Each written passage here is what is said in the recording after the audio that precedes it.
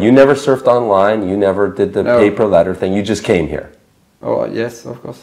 So can you describe that? We call you guys virgins in the business because you never been online, never paid for chat or video. No. You just got off the couch and you came to Ukraine and made it happen. So why did you do that? And what was your evaluation process from the moment you decided, I wonder what ladies are like in Ukraine? From that moment, can you walk us through what you did and what was your timeline?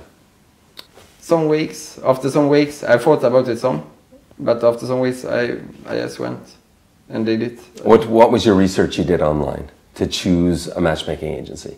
I watched on YouTube, of course, but that's it.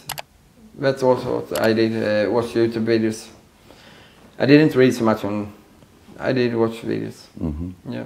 Okay. So did you hear about the scams in Ukraine? Were you worried about that? I did hear about it, but I wasn't worried about it, actually. But I did hear about it, of course. Why weren't you worried about it? I guess because it haven't happened to me yet or something. Yeah. Okay.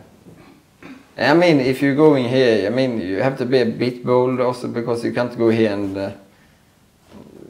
yeah, if you're going here, I mean, when you are serious to do it, I mean, just do it.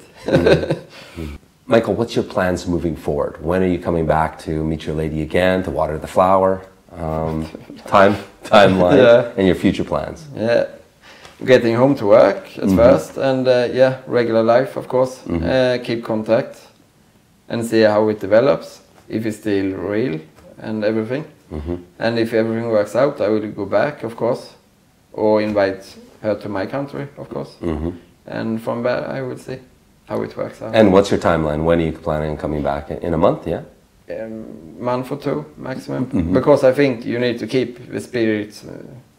You need to do it fast. You can't wait too long. Then it's just. It's the best, of course. Yes. Yes. Agreed. You need to keep on it. You do. You do. Yeah. Yeah.